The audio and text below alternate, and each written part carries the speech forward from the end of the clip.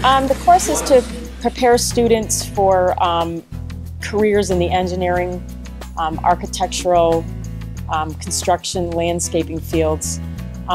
It has to do a lot with scaling things, large things to a size where you can work with. Mainly we sketch out like an architect. We learn architectural techniques where we would sketch out what we're going to plan to do and build on graph paper or grid paper, and then we kind of build a model of it, a smaller model of what would be, and then we actually take what we have on our model and turn it into an actual life-size thing.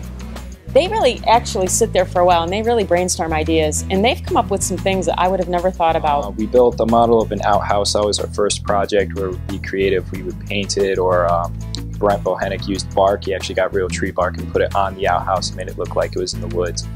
When you build it and you see what you did on paper actually came to life, it's actually really cool. You work with rulers, you work with scales, you work with fractions, you work with dimensions and all that.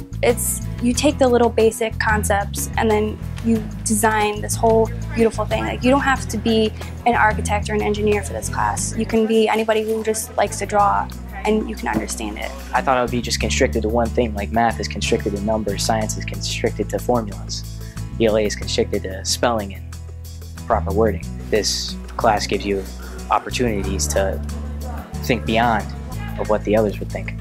This could really lead to a higher element of technology, and I've spoken to the math teacher as far as maybe getting into like more robotics and animatronics and mnemonics, and to actually make these things that they make move, put motors in them. That's kind of where I kind of want to be in a few years. Well, for college I kind of want to major in engineering, so this will definitely help from an engineering standpoint, because architecture and engineers, they go hand in hand with each other.